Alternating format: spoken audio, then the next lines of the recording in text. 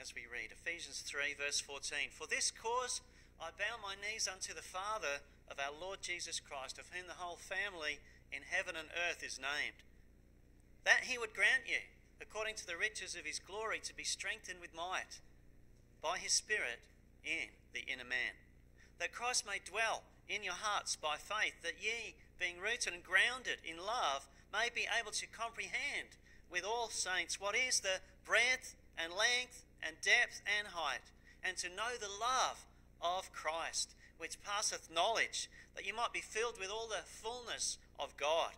Now unto him that is able to do exceeding abundantly above all that we ask or think, according to the power that worketh in us, unto him be glory in the church by Christ Jesus throughout all ages, world without end. Amen. Paul is praying here to God the Father for the church at Ephesus. This church at Ephesus, he prayed for them as part of his letter. He prayed an earlier prayer in chapter 1, verse 15 through 23.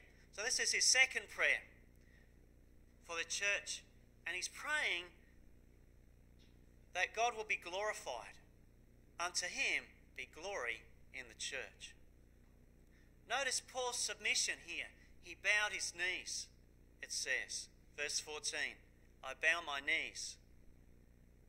It starts with submission as he bows and asks God, as he surrenders, as he submits unto God.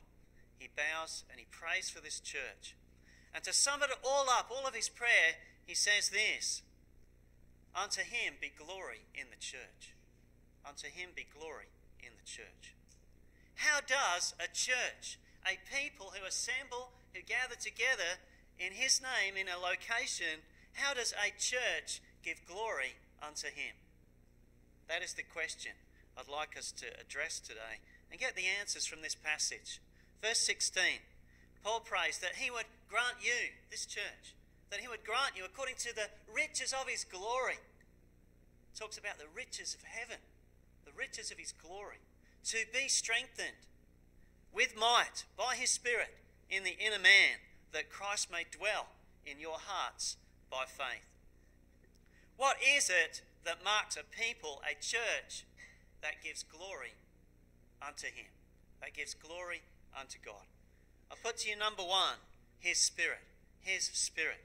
God gets the glory when his church is strengthened with might by his Spirit.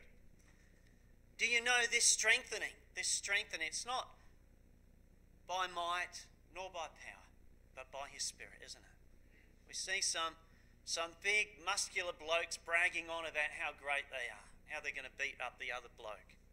And that man-made prideful strength, but it's weakness in his sight, really.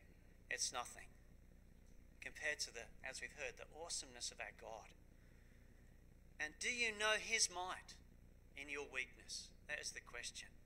This is what makes a church strong, the riches of his glory, God's abundance.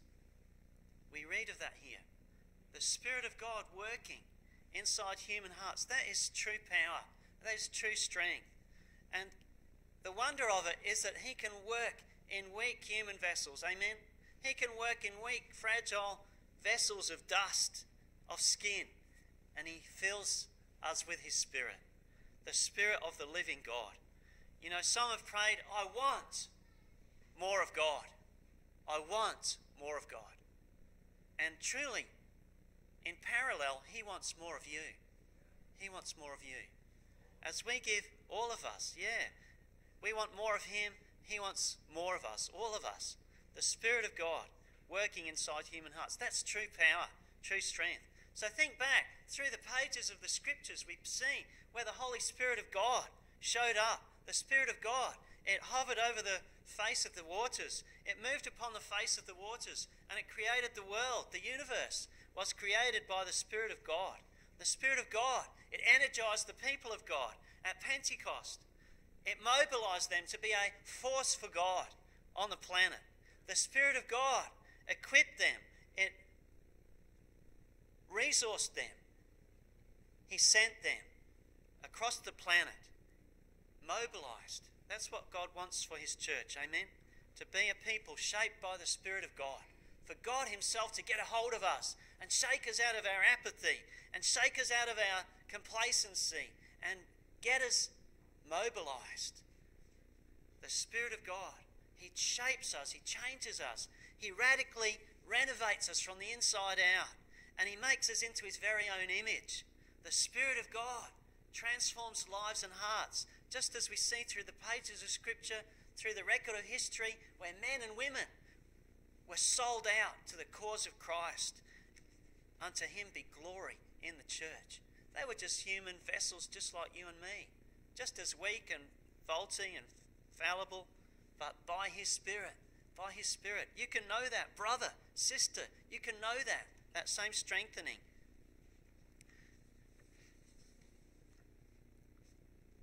To illustrate that, let me tell you of a story of a time. World War II was not far off. 1934. Adolf Hitler started to exert some force in the nation of Germany.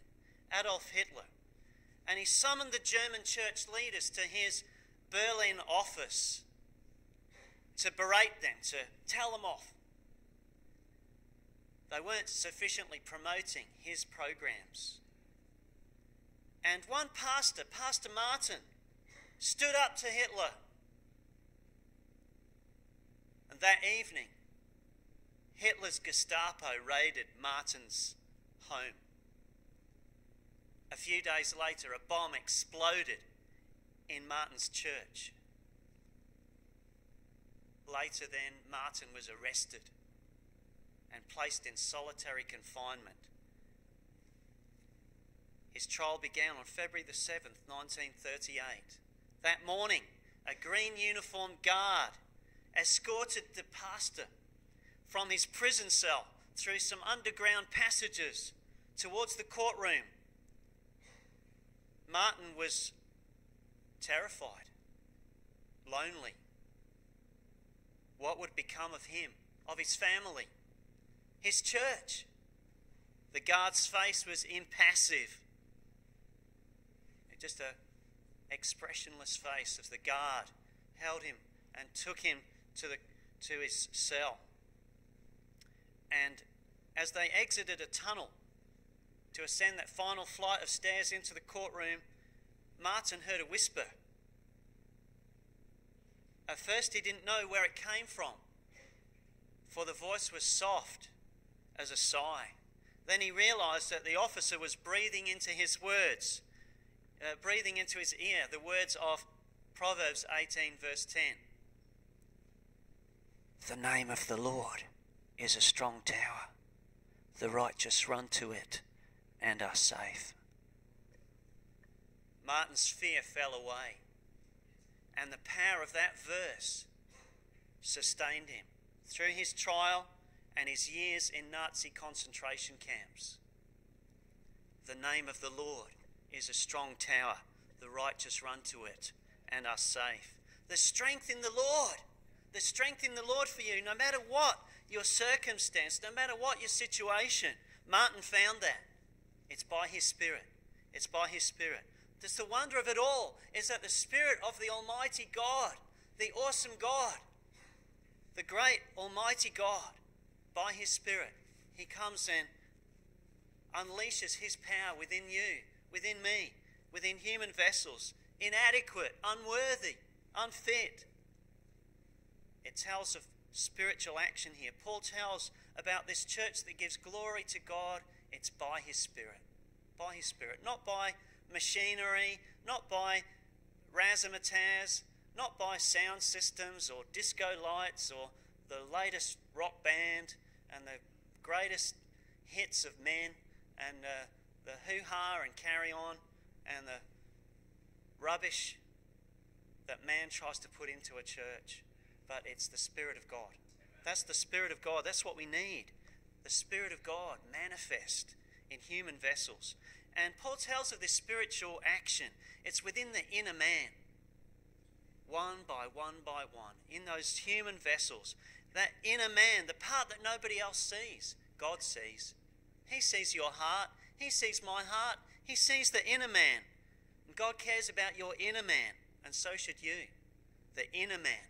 It's the real you.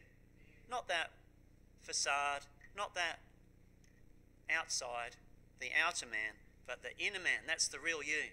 What really counts. It's who you really are on the inside. Whether you're the real, the true, or a fake.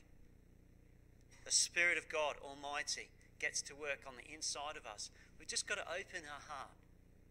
The Bible talks about how the Lord opened the heart of Lydia. Let's just have that open heart. Amen. I know some think, well, Revelation 3:20, he stands at the door and knocks. Of course we know it's kind of a little bit stretching it, but there is that truth that he opens the heart, doesn't he? And sometimes we can shut our heart and put the bolt across. No entry. But God wants your heart. He opened the heart. The inner man, the real you. The Spirit of God, the Almighty, wants to get to work inside of you, inside of our heart. He's that real heart surgeon, isn't he? He gives us a new heart. He takes away the old stony heart. He gives us a heart of flesh. The Spirit of the Almighty works within the inner man. And God's church is strong when his people follow the leading of the Holy Spirit. We can ask, do you lack spiritual power? I could do with some more. Amen. We all could do with more of God, can't we? And he wants more of you. He will give you more of himself as you give more of yourself unto him. The more that we surrender, the more power we receive of him. Unlimited strength is at our disposal. We might think, I'm so weak. Join the club. We are all weak. We're still flesh. Last time I looked, one day I won't be able to do that anymore. It'll be a new body, a new spirit. We'll be glorified.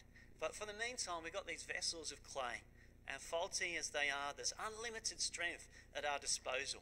And what we do as a church is because the Lord Jesus lives inside of human hearts by faith. He fills us, he leads us, his own people. And it's wonderful to see a people who are strong in faith. Strong in faith. They want to give glory to God. That's what we want as a church. That's why we're here, to give glory to God. And how do we do that? By making godly choices. Make wise choices. Choices you won't have a hangover after. Choices you won't have regret about. Choices you won't have skeletons in your cupboard because of bad choices. But you'll want to please God. You'll want to be making choices that will accord with him, because Christ dwells in your heart by faith. And he guides your heart, your choices. You care about what God cares about. We're talking about God's power.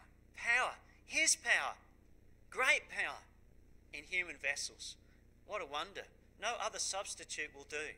Let's not settle for anything of fleshly power, of man's power, but the true strength of God's power. Paul says he prays that they be strengthened with might by his Spirit in the inner man. That's a prayer we can pray, isn't it? Lord, strengthen me with might by your Spirit in my inner man. This is true strength. Strength of character, strength of spirit. Someone has said the power of Christ in you is greater than the pressure of troubles around you. That should be the case, shouldn't it? Of course, we're all afflicted and tested and tried with the stresses and pressures of troubles of life, the sad things of life, but the power of Christ can be in us, strengthening us, sustaining us. And we can be such a people, strengthened by the Spirit, by his might, by his Spirit in the inner man, as we seek to glorify God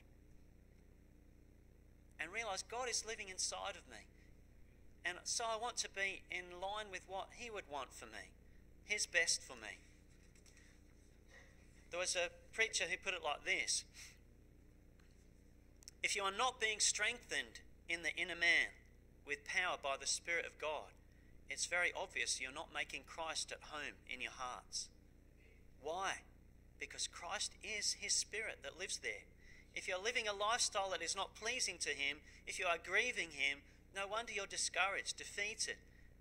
No wonder your life is falling apart. There's a basic truth of Scripture that shows what victory is all about. Victory is not me doing for him. It is me being strengthened. Me being strengthened. That enables the Spirit of Christ to be welcomed in my heart. You've already received Christ into your life. You say, I want to walk in the fullness of what he has to offer. Where do I start? It starts when you realise how weak you are and how desperate we are to tap into his strength. And God will bring people and circumstances into your life that will cause you to cry out, oh God, I can't. And he says, that's right. I never said you could. I can. I always said I would. Now tap into me. Appropriate what is already yours. You know, we say, I can't. But he says, I can. Let me do it through you. Let me live through you. Let me enable you. His power, strengthened with might by his Spirit in the inner man. And when Jesus is living in the inner man, he will show through in the outer man. He'll so fill you and overflow you that it'll ooze out of your skin. That Jesus will ooze out of you. And, you know, don't you love believers that you just see Jesus in them? You just look at them, you see Jesus. You see him. Just, he oozes out of them. He's just in them. He's inside of them. And that can be true for you, for me, for all of us. If we'll let him have his way. Let him have his way. How is your inner man? You know, we spend so much time worrying about the outer man, don't we? You know, every time I go past a mirror, I just have a quick look and I don't look any better. I just seem to look worse and worse. You know, but we spend so much time worrying about the outer man, don't we? What about the inner man? That's what counts, isn't it? You know, we'll fade away. One day we'll rot away. But Jesus in you, the inner man, that's what counts, because that goes on forever, for eternity, as we yield to his Spirit in our hearts, one by one of us, each one of us. And next time you look in the mirror and you look at that outer man, and I know some of your outer men are a lot better looking than my outer man, but, you know, think also of your inner man. Think of that. Think of that next time you look in the mirror. Every time you look in the mirror, think, how's my inner man? Am I looking after my the spiritual me, the real me? Am I growing growing that faith? God is glorified in that. So we see the wonderful truth of the church that glorifies God is his Spirit. His Spirit. We see, Paul goes on to pray, verse 17, that Christ may dwell in your hearts by faith, that ye being rooted and grounded in love may be able to comprehend with all the saints what is the breadth and length and depth and height, and to know the love of Christ which passeth knowledge, that you might be filled with all the fullness of God. So, secondly, what is it that marks a people, a church that gives glory unto him? Glory to God. I put to you his love. His love.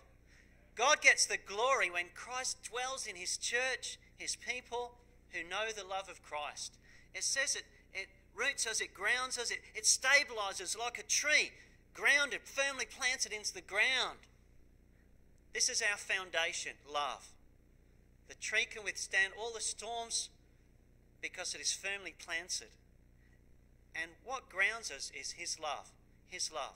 And God gets the glory in a church where his love is manifest. Paul tells of this fullness. He prays that you might be filled with all the fullness of God. That's amazing, isn't it? To be filled with all the fullness of God. I know our brother referred to the awesomeness of God, the majesty, the power. He's just beyond our imagination, beyond our comprehension entirely.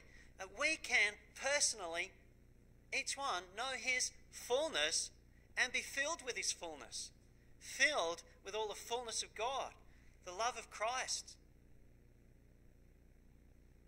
We read of the love of Christ here. It says it passeth knowledge. So his love is beyond human comprehension, beyond human limitations. And we as God's people are planted firmly and grounded in this love. It's a hallmark of the people who know God, that they know the love of Christ and they show it. God's church is strong when we reflect the love of Jesus. We know it and we show it. You know, some people, they might be straight down the line. And they can be hard on people. And they can miss it. They might be totally doctrinally correct and be hard. Now, there's a time for hardness, but love is the hallmark of the people of God. Love edifies.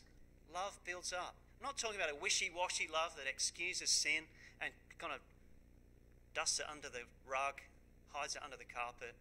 Love that's kind of an airy-fairy with some fuzzy-wuzzy kind of God that is no real God at all. And it's all airy-fairy and all light and fluffy.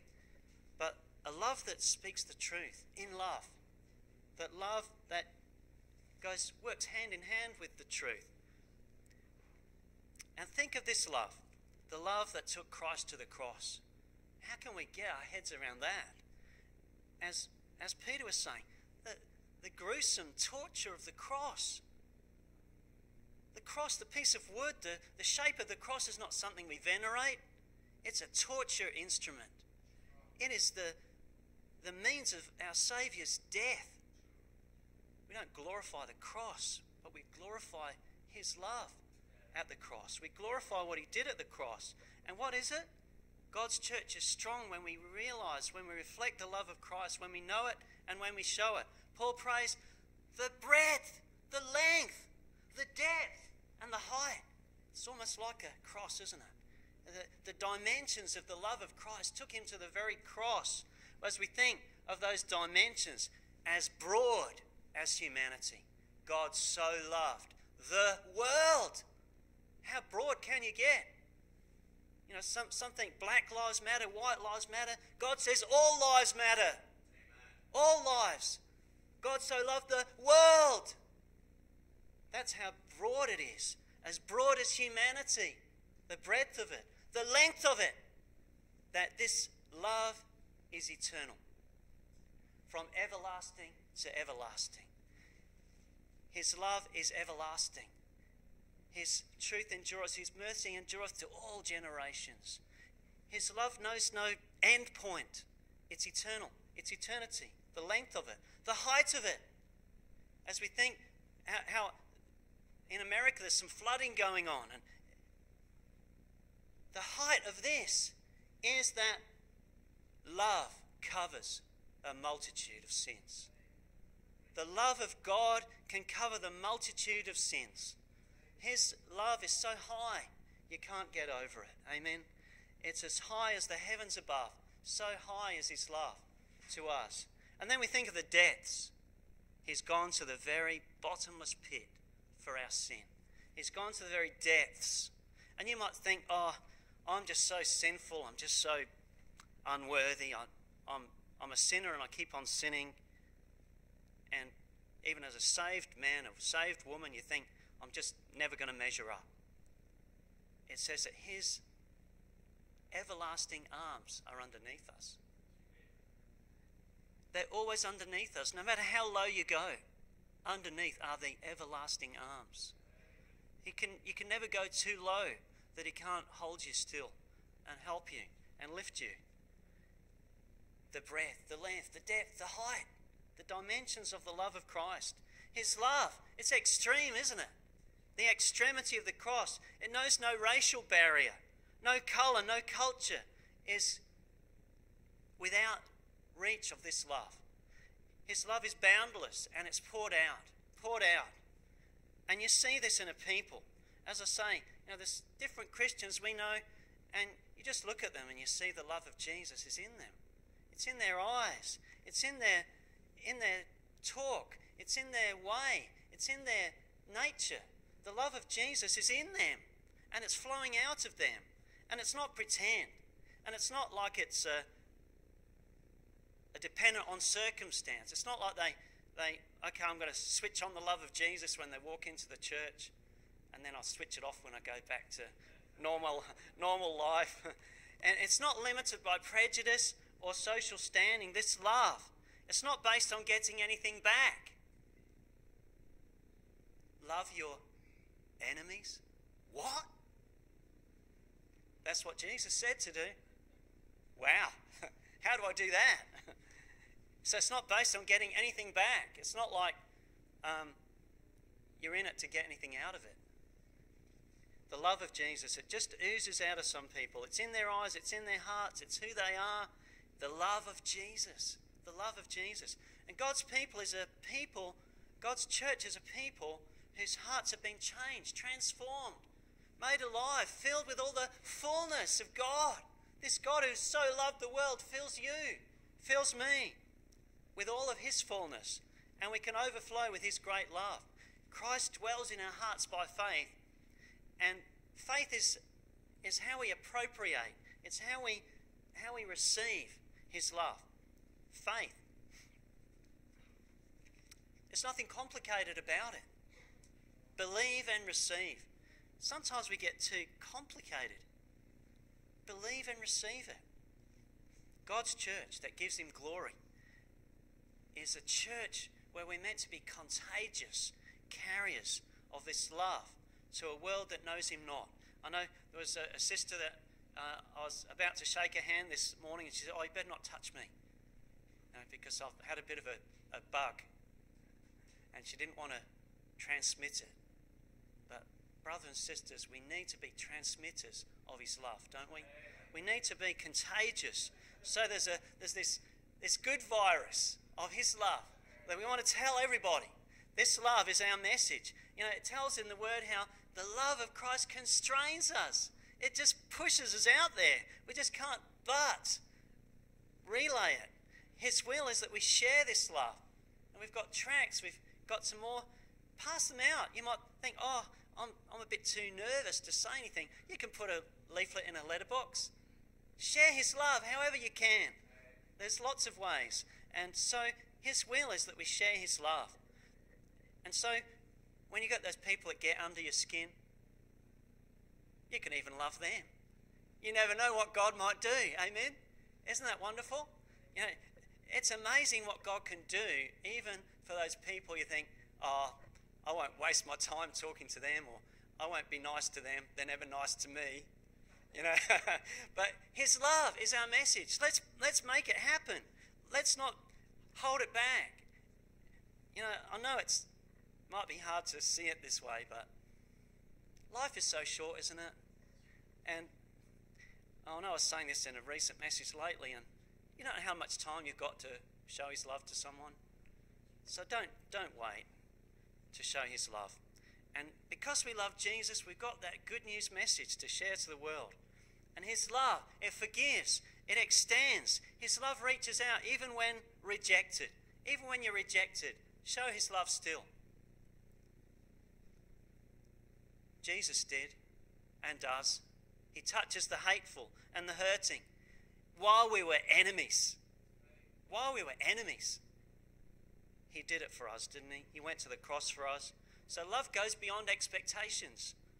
And when we love with the love of Jesus, we'll have a love for the brethren, which means our brothers and sisters in Christ.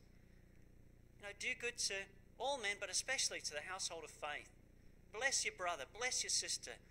Encourage one another. The love of Jesus is the love of the brethren. It's the love of his church. It's the love of fellowship. The love of his word.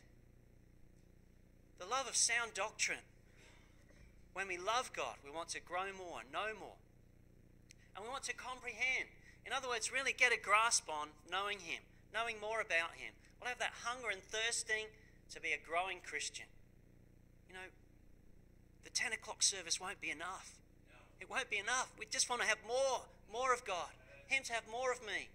We want to have a hungering and a thirsting, a longing to be where the word is, to reflect his love, to show his love, that his love constrain us, compel us, motivate us to be active believers in a world that doesn't know his great love.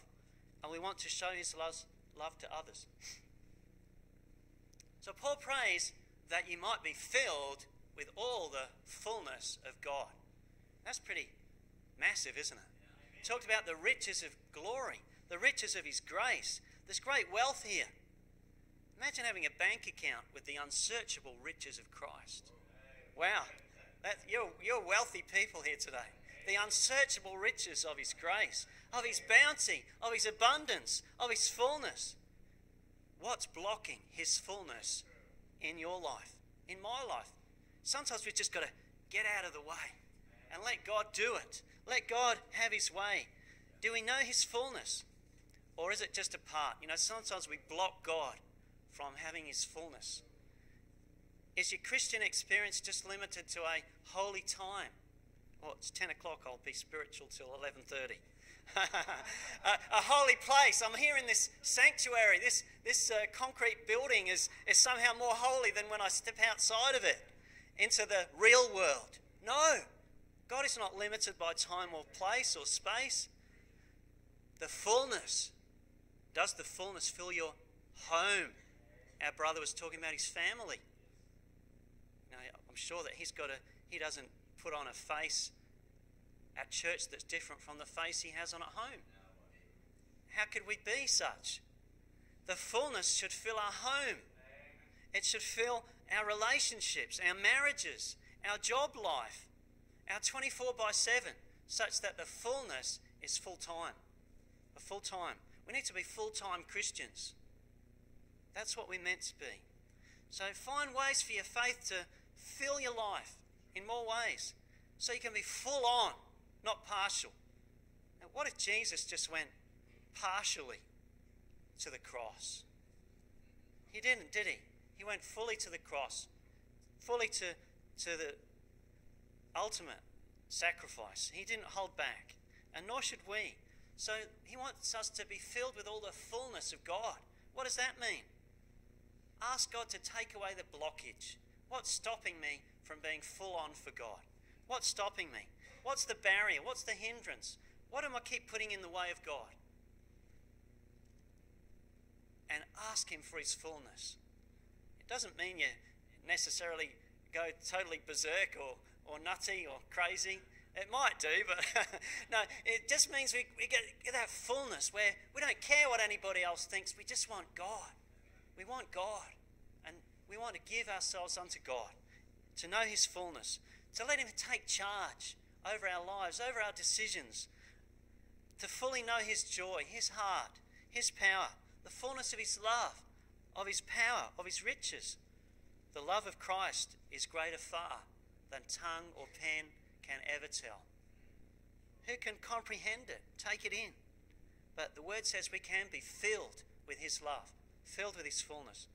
So we see a church that glorifies God is a church where we see his Spirit is at work. His Spirit is working. We see his love. And thirdly, we see his work. That it's all glory to God at the end of the day. Verse 20. Paul prays on, now unto him that is able to do exceeding abundantly above all that we ask or think, according to the power that worketh in us, unto him be glory in the church by Christ Jesus throughout all ages, world without end. Amen. What is it that marks a people, a church that gives glory to God? God gets the glory when his church gives him the glory. A church that gives glory to God says that whatever we decide, whatever we do, whatever the business meeting says, whatever the pastor's decisions are, that ultimately the ultimate object is the glory of God. That's what we're here for. That our God will do exceeding abundantly above all that we ask or think, according to the power that works in us. So God's church is marked by his spiritual power and his love. And when it all is said and done, the church is God's idea. It's his plan, it's his purpose, and it needs to be done according to his word. It's what he's designed it to be. A spiritual work, powerful, strengthened, a people strengthened with might by his Spirit in the inner man. So we can know on the inside of us, God is working. His Spirit is working and strengthening us with his might and power.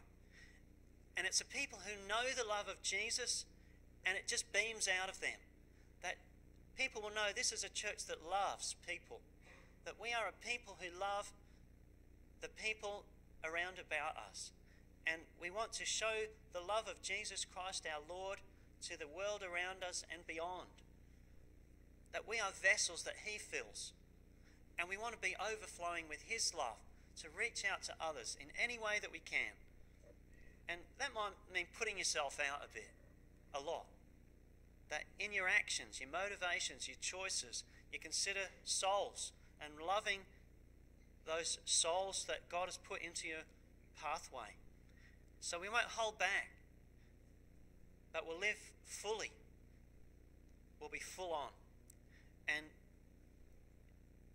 you might say, oh, preacher, that just all sounds very good in theory, you know, but I'm still not able. The good news is God is able. God is able. He is able. Able. He is able. Let me read this. I thought this was a really good one I picked up. Consider this. Able. Able to do. Able to do what we ask. Able to do what we think. Able to do what we ask or think. Able to do above all that we ask or think. Able to do abundantly above all that we ask or think. Able to do exceedingly abundant above all that we ask or think. God is able. Amen. Ephesians 3 verse 20, it says that he is able. Now unto him that is able to do exceeding abundantly above all that we ask or think. I'm not able. God is able. God is able. That's what makes all the difference. So you might think, I'm not able to live the Christian life. I'm not. It just seems too hard for me. It's just too much to learn, and I just don't think I'm ever going to measure up to what other people might think of me. And God is able. He's able to work in every human heart that opens the heart. As he opens the heart, he is able. He is able. You might think, oh, I'm not very religious, or I've not really got much knowledge about the Bible, and it's just all a bit hard, and I'm a bit torn. I've got things that are pulling me away. God is able. He's able to help you. He's able to get a hold of you. If you just let him have his way with you. Let him have his way. Just surrender. Just put your hands up and surrender. Amen. Just surrender to God. God, have all of me. Have your way in me. Do your will in me. I surrender. I submit to you. I stop running and I stop so you can get a hold of my life. That can be your prayer this morning, because God is able. And if all of us can have that heart, we can be such a church that truly functions as God has designed and planned it to. That we'll acknowledge at the end of the day, it's his work. It's his work. It's his spirit. It's his love. And it's his work. And he gets the glory. We just need to hide ourselves in Christ. That our desire will be his glory. That our decisions will be his glory. That our talk will be to his glory. That our hobbies will be to his glory. That our relationship with family, with marriage, it'll be to his glory. That our use of time will be directed to this end, his glory. And when a church works well, all of our functions are to this end. You know, the youth group isn't there so kids can have a ball. That might be included, but we know what we really got the youth group for. It's for the glory of God. That's why we've got a children's program here. Not so that children can do some colouring in and maybe get some lollies afterwards. They might get that too, of course. But the ultimate aim is the glory of God, that they might know him, that they might follow him. You know, every program, every activity of this church, if we ever have an English language class again, the object will be that we show these students, they'll learn some English along the way, but we're here to tell them about Jesus, about his love, the gospel, so they can be saved. And the object is the glory of God. The women's fellowship, it's not so that the women folk can have some craft and share some funny stories. They might do that too, but they'll have the gospel in there. They'll have the good news. There'll be some Christian fellowship wrapping themselves around that which the women's fellowship does, what the men's fellowship does, what the Bible study groups do, what the prayer meeting does. It's all to the glory of God, because that's the ultimate and absolute objective, is that God gets the glory. No glory to a man or some human effort or to some human program. There might be some innovations and technologies and new fad things we might have now and again, but the object is the glory of God. If anything gets in the way of the glory of God, then we need to stop doing it. Amen? Because that's why we're here. That's why we assemble. That's why we're a church. Because we're here for the glory of God. And anything that takes away from glorifying God, we want to stop. And at the end of the day, when we enter heaven's portals, we'll look back and we'll see God has done a work. Not man. Not any of us. Not me. Not anyone here. None of us who exercise any ministry, any activity in this church, will just say, hitherto hath the Lord helped us. We'll say, glory be to God. Glory be to God. What great things he has done. What great things he has done. Unto him be glory in his church. It says, Paul prays, for this cause I bow my knees unto the Father of our Lord Jesus Christ, of whom the whole family in heaven and earth is named, that he would grant you, that he would grant you, according to the riches of his glory, to be strengthened with might in the inner man, by his Spirit in the inner man, that Christ may dwell in your hearts by faith, that ye being rooted and grounded in love may be able to comprehend with all the saints what is the breadth and length and depth and height, and to know the love of Christ, which passeth knowledge, that you might be filled with all the fullness of God. Now unto him, that is able to do exceeding abundantly above all that we ask or think, according to the power that worketh in us. Unto him be glory in the church, by Christ Jesus throughout all ages, world without end. He is able to do what we ask. Pray. Able to do what we think. Able to do what we ask or think. Able to do above all that we ask or think. Able to do abundantly above all that we ask or think. Able to do exceeding abundantly above all that we ask or think. Let's seek him now. Our Lord, we thank you.